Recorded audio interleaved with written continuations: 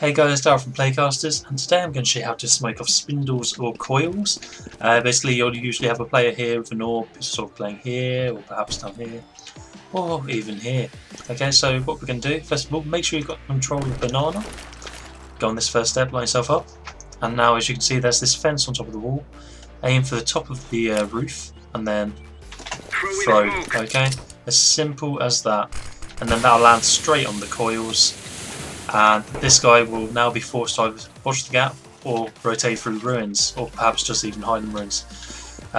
Now what you can do is you can combine this with other smokes, so like your CT smoke, you can use it, and then that leaves you just free to look open on this site. Alternatively, if you want to smoke out the site even more, what you can do, go here, aim for this sort of first little tree thing at the top, and then just throw that, okay? So that in combination with the coil smoke is really useful because it sort of smokes off this first wraparound area, so they can't see you at all, and it means you're free to take ruins. Okay, so you can come up behind them. You know that the coils guy won't be looking where he's meant to be looking, and he might be in here. So that sort of reduces the amount of places where you have to look.